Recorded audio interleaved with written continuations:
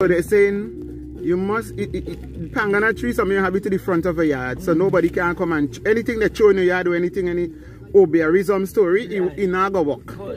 It ain't go work because of the tree. So that's why they say it's best to plant it to the front of your yard. So you don't have a plant?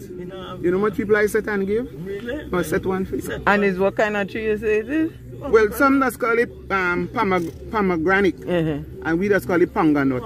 I don't know what. We just call it.